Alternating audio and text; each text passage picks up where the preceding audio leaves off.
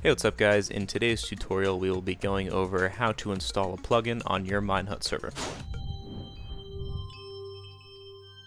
This video will only be going over the installation of a plugin. If you need any assistance purchasing a plugin, please be sure to check out our how to purchase a plugin video. It'll go over everything you need to know. So moving on with the installation of a plugin, you'll need to head over to the dashboard section on the Minehut website and find the server you want to add your plugin on. Once you do that, you'll click that Manage Server button, and once you're in here, you want to click the Add-ons button.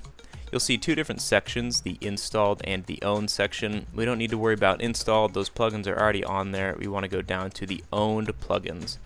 Let's go ahead and add the script plugin to the server. To do that, all you have to do is click this Install button here. And once you do that, you'll see some messaging at the top that it's installing your plugin, and now you'll have to restart the server in order for it to be fully installed. So to do that, just click this Restart Now button. And once you've done that, you're really off to the races, kind of just a waiting game at this point.